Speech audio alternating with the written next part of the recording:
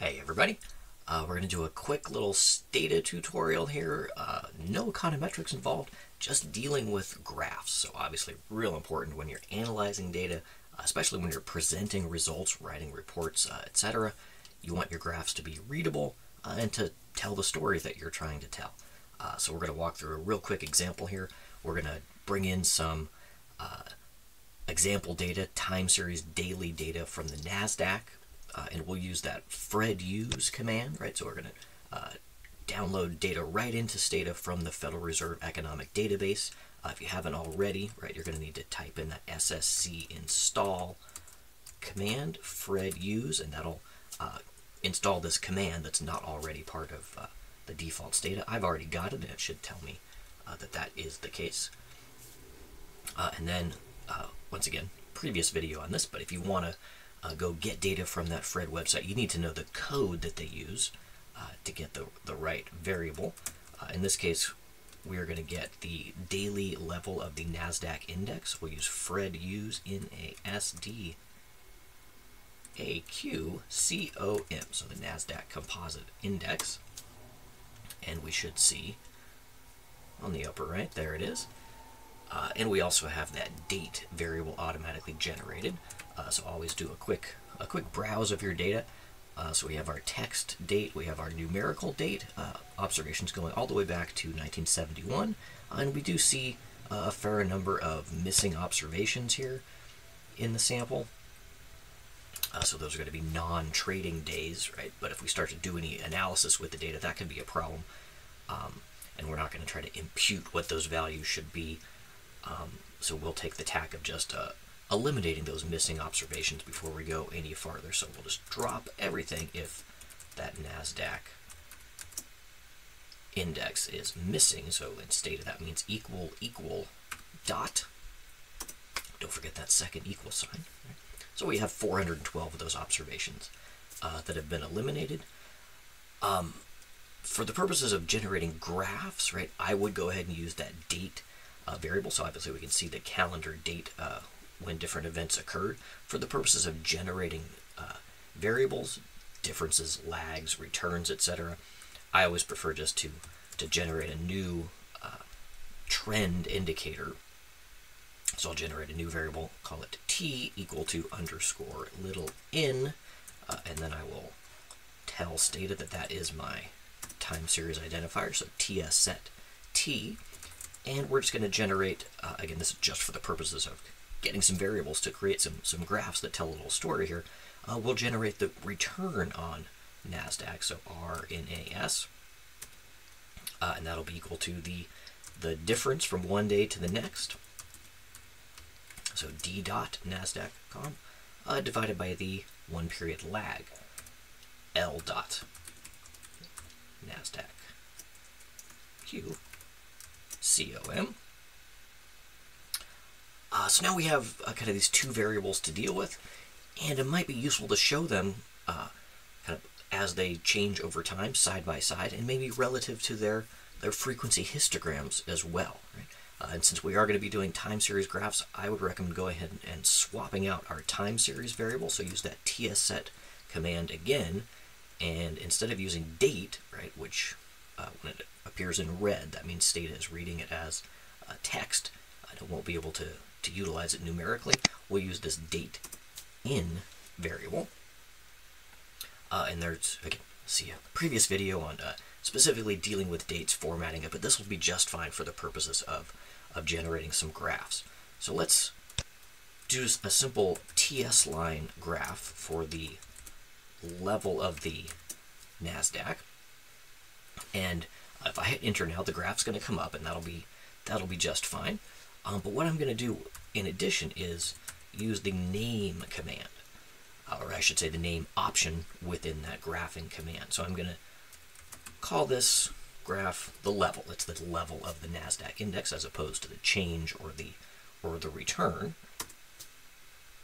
And we should see the graph pop up, and there it is.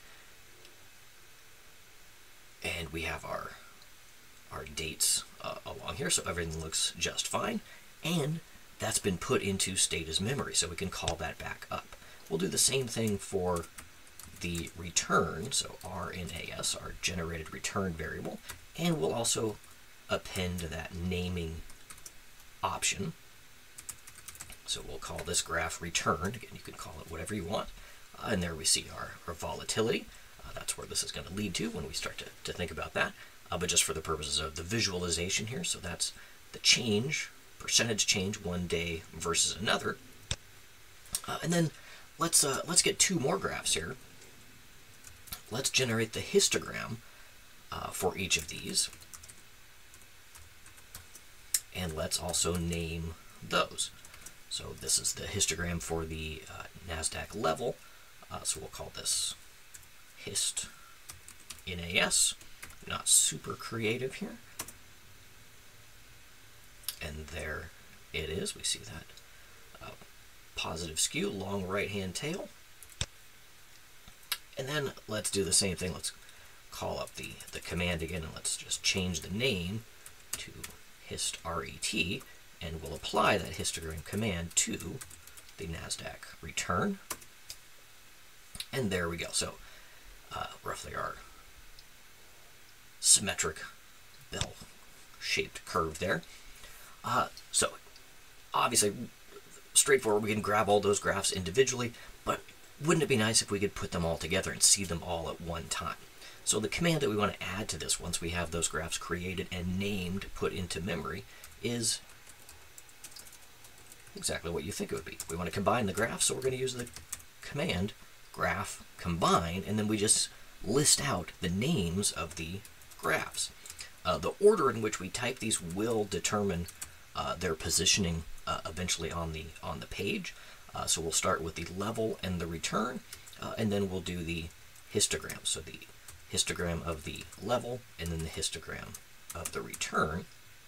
And then we can decide how we want to organize these. So you've got 4 graphs. Makes a lot of sense to put into a little 2x2 matrix of graphs. So we're going to have 2 columns, so COL parentheses 2, and 2 rows, so row in parentheses 2.